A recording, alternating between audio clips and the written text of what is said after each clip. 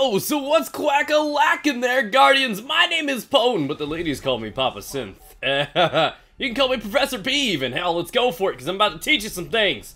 Class is in session. The Treads upon stars. The Treads is a strike-specific loot drop. You can only acquire this thing by doing Cabal-related strikes. We're talking like Valis, Shield Brothers, the Flayers, stuff like that. The cool catch to this, though, is that you can now farm Nightfalls. So if either of those previously mentioned strikes are a Nightfall for your current week, you can continuously do the Nightfalls over and over and over again and farm for this weapon. You can't say that about a lot of weapons in this game. More importantly, this gun's actually in a really good type and damage tier because it's shared with a lot of other favorites in the game right now. So before this video is over, hopefully I can convince you guys to hang up the hung jury.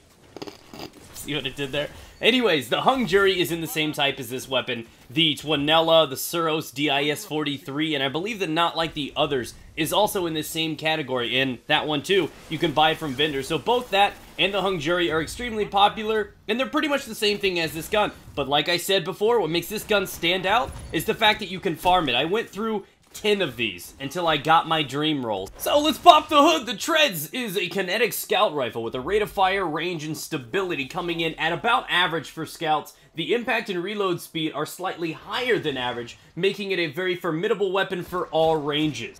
Remember that impact I said was pretty fancy? That's right, 61 damage to the cranium, 4 shots to kill total in a second flat. Everywhere else on the body it hits for 41 damage in 5 shots, tacking on an extra third of a second. So it is pretty significant despite what the numbers say. The catch here is if you do the math together, you can realize that 2 headshots and 2 body shots are still capable of killing in 4 shots total, which is a very good comfort room. That's a lot of leeway to work with in case you're missing precision shots. This gun shoots at 180 rounds per minute. It's got a 44% aim assist tacked onto it. It reloads in 2.47 seconds to 2.71 depending on empty or full, and it's got a 16 mag capacity working with it.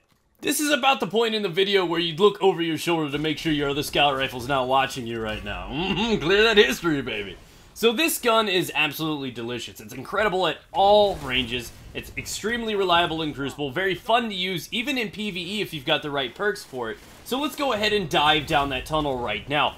Professor P, what perks do we want? Alright, number 1, and the one that you really want to look for PvP is crowd control. This is the one that I hunted these things down for over an entire week for. This is the perk that separates it from the other ones out there that you can purchase. This crowd control adds an extra 15% of damage on top after a kill. If you do recall, this thing hits 61 to the head. 15% damage is an additional 9 on top, meaning this gun hits 70 to the head after a kill, putting it in a potential 3 headshot to kill range. That is big. That's going to contest things like Nerwins and other popular strong pulse rifles like Red Deaths. That's huge. Life support's not a bad backup perk either, but again, for PvP, I would only recommend coupling life support with reactive reload. I would have to pair those two together to ever be satisfied with that combination, and it's also a very good PvE perk as well. Actually, it's growing to be one of my favorites. Okay, let's take a journey up the middle tree. Now, what's so interesting about this gun is it's got significant range. Sacrificing a little bit of that to boost some stability is a worthy decision. Hand-laid stock is the ideal perk here. Runner-ups would be injection mold or small bore. In the top tree, you can even get perfect balance, which is not a bad compromise. And high caliber rounds is a growing popular perk amongst players. I absolutely adore it, but I prefer it on pulse rifles, if anything, but it is great on scout rifles. In that final perk bubble, what you're going to be looking for, ideally, would be Third Eye, Outlaw, or Reactive Reload. Again, Reactive Reload is not the best perk coupled with crowd control. You just don't need it. They kind of contest each other, and it doesn't really add anything significant to PvP. And the Outlaw obviously has value, the Third Eye has value, Firefly adds value to PvE, and that's why it's listed in that. But for the most part, you're really looking for a stability perk and crowd control when dealing with this thing for PvP. The final perk, almost all of those are worthy besides Guerrilla Fighter, which is kind of stupid to be honest. So you can't really go wrong in that final perk bubble. Yeah, we just scienced the hell out of that, guys. High five.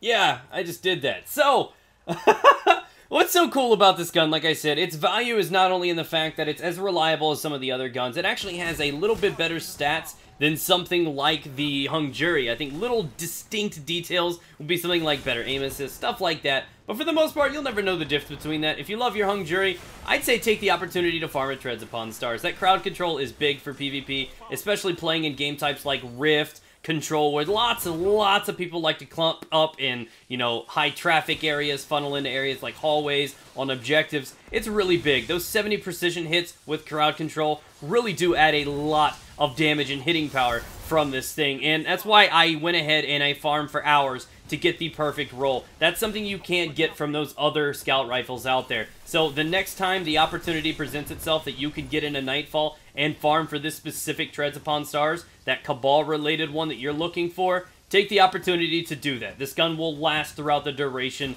of this DLC. So thanks for watching, guys. If you enjoyed, be sure to leave feedback down in the comment section. I want to know what you guys thought about the charts, how you like to actually visualize it, and what you guys honestly thought about this review. Again, leaving a like supports it too, so if you did enjoy this, want to see more, show some love in the section down below. But for now, I'm going to go ahead and circumcise this commentary. We're going to cut it right here, guys. Enjoy the rest of the gameplay. I believe this was just shy of 50 kills. So again, like I said, you can find success. Even like a gun like this, which ideally this map would be built for something like auto rifles and pulse rifles, I managed to do well with a scout rifle. So if that doesn't convince you that this is a gun worth farming for, I don't know what will.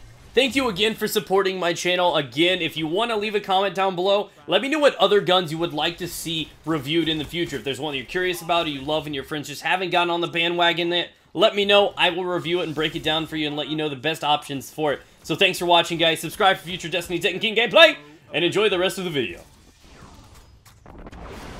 Your runner is advancing. They've defeated your spark runner. 3 opponents down. Fantastic work.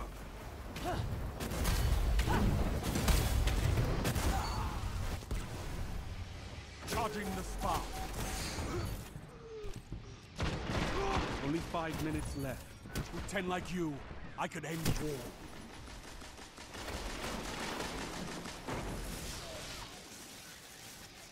The spark has arrived. Runner out. Push forward.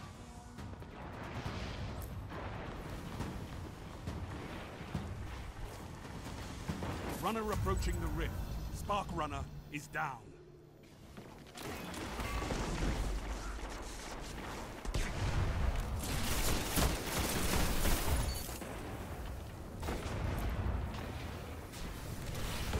Spark charging.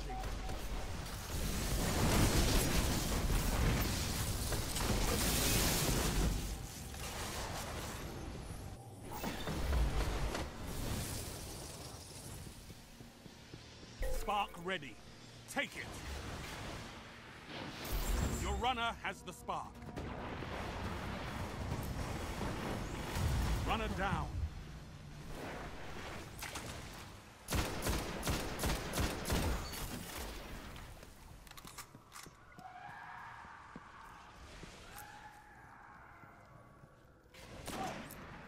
Charging the spark.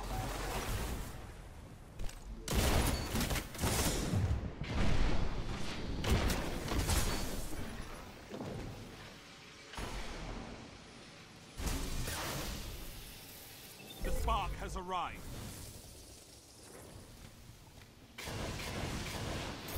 Runner out. Push forward. Your runner is advancing.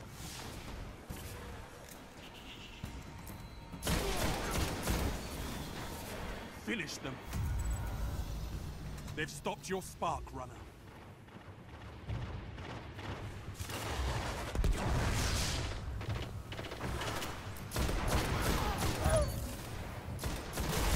Double kill. Spark charging.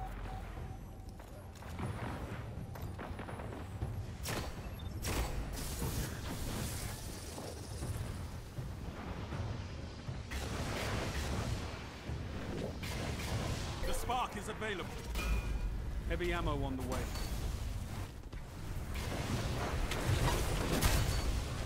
You outplayed them. Take that cunning beyond the tower, and you'll go far.